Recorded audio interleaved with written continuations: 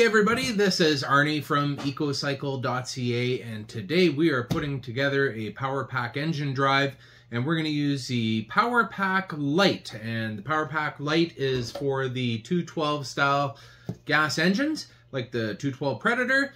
And today we're doing something a little different. We're going to use this CVT with aluminum backing plate on the PowerPack bracket. For those of you who have been following the channel, you know that the PowerPacks are designed to mount these engines with reverse gearboxes, but the small block versions also mount the CVT with this backing plate. We're going to show you how to do that, so stay tuned. Okay, I think we got action here. Anyways, this is kind of like an out-of-the-box audit for the small block LITE for me, just to make sure that when you get it, everything goes good. So this is from the most recent batch, so we're just going to cut open that box and check it out inside. So let's see how she looks here. Oh, those staples really hold the thing together. Wow. Okay, yeah, that looks good. Okay, so we're gonna just take this guy out of here. We're gonna pop this piece of styrofoam off. And here's the instructions right here. Oh, a little damp. Maybe that's why they put them in plastic bags. And here is the PowerPack LITE bracket. Okay, so check that out. So this was designed primarily to mount your reverse gearbox, and it also mounts the CVT backing plate, which I will show you momentarily. So I've been just strapping the hardwares down to the inside, so you'll need a pair of side cutters or a knife to cut those off. 1, 2, and let's see what's in this goodie bag here. So, boy, it sure is good packed. Alright, so this is all our hardware here. Okay, so we've got 3 gearbox mounting bolts. We've got 2 PowerPack mounting bolts with crush sleeves, in case you need those. There's a clutch bolt in here. May or may not be included. And there's 4 engine bolts, 1 3/4 inch long engine bolts. So everything you need to mount your gearbox together is included in the package. So this is the PowerPack LITE bracket, and generally the gearbox is designed to fit into this cavity here, and the gearbox actually serves as being a structural support of the bracket. So if you're using the CVT backing plate, you definitely need to use these spacers here and these 3/8 mounting bolts, and you got a couple options where you put those. But basically what you want to do is you want to cross bolt these spacers into the PowerPack so that it gives the bracket some structure, because like I said, you don't really have the benefit of the gearbox. But these are all included now with the PowerPack bracket kit. So you can use these at the tabs at the bottom, or you can use them in some of these pre-cut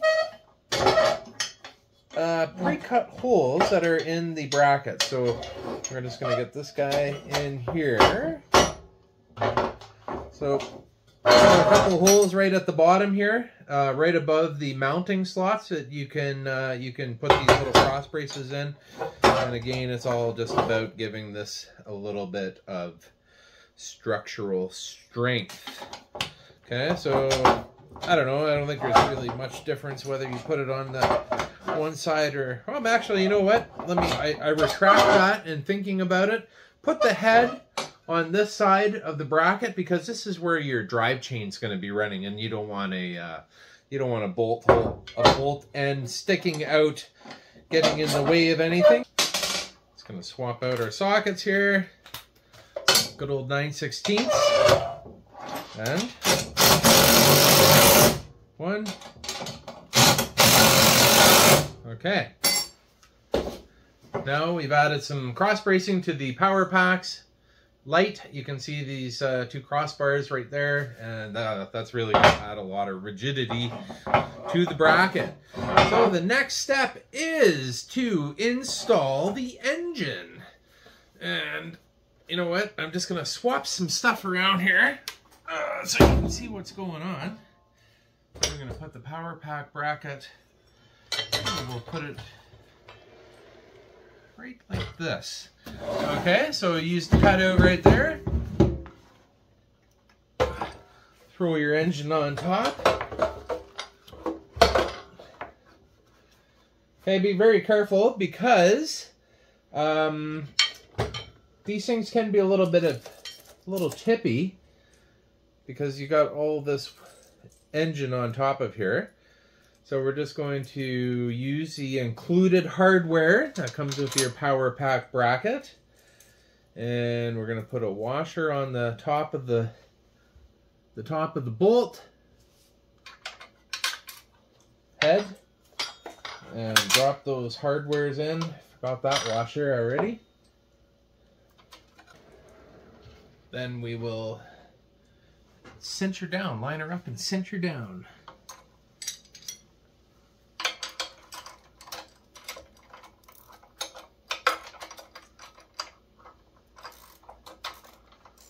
So these ratchet wrenches are super for this application here.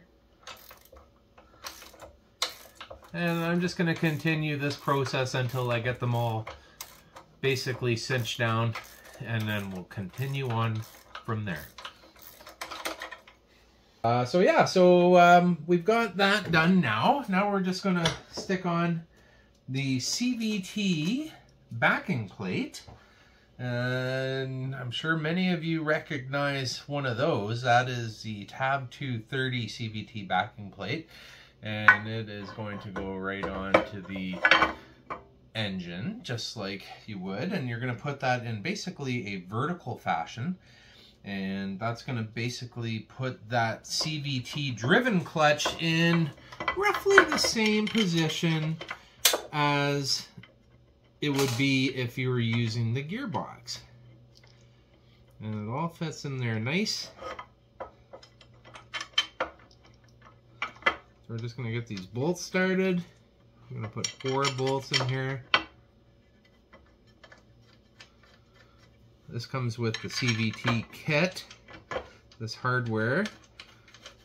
And I don't know if they're a standard thread or a metric thread, to be honest with you. I think it looks like I see some metric markings on the bolt there. But anyway, they're included. So 10 millimeter. 1, 2,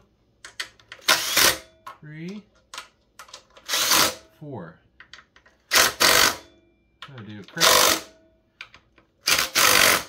crisscross torque, and there you have it. You've got the CVT, and you can see that the snout of the casting just fits perfectly into that little cutout there. It's almost like it was made to go there.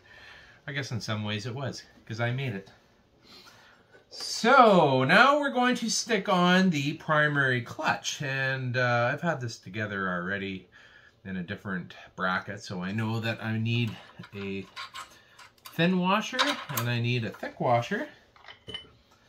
And then we're going to stick on the fixed sheave.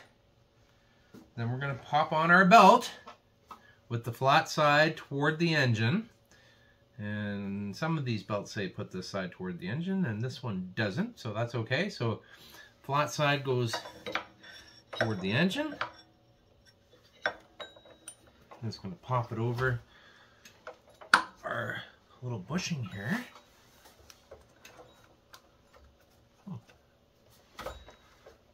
Okay, so there you go. So that's on there. Now we're going to put on our clutch components. This is our drive hub. You know, the thing I really dislike about these CVT kits, which is one thing the PowerPack does address, is just the engagement. There's maybe 1/2 inch of shaft sticking out here. So that 1/2 inch of shaft has got to catch this driver hub. And it's not a lot. It really isn't. The PowerPack engine drive using the gearbox offers the advantage of getting rid of this plate. So this clutch sheave can be much closer to the engine, and it gives you way more engagement on that hub, that driver there, that spline gadget. I said I was going to learn all the terminology for all these parts, but I still haven't. And finally, we put in our clutch bolt. You can use up to a 2.5 inch bolt, I find, with these CVTs. And we're just going to tighten all this down.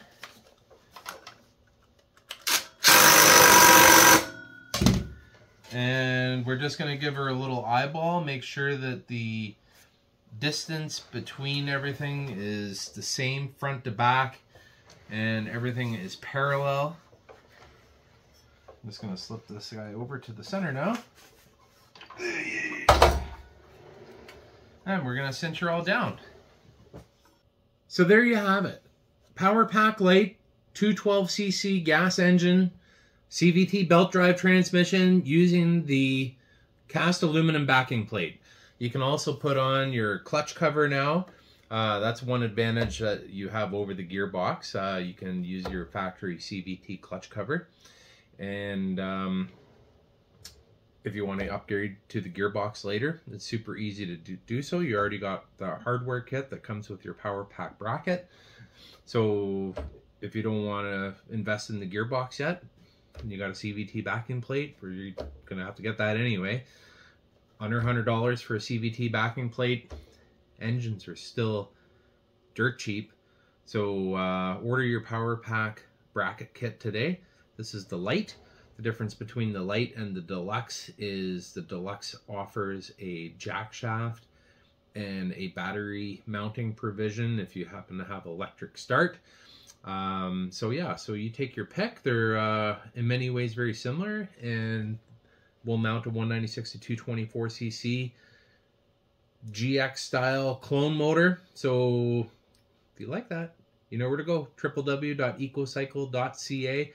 I got them in stock, and happy to ship you one out whenever you want it. See ya.